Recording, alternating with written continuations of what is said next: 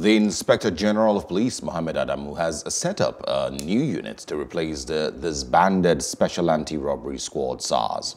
The formation of the new unit was announced 48 hours after the IGP dissolved SARS following a nationwide outrage. In a statement on Tuesday, Frankenbach Force spokesman said the IGP had ordered all personnel of the disbanded SARS to report at Force headquarters in Abuja for debriefing.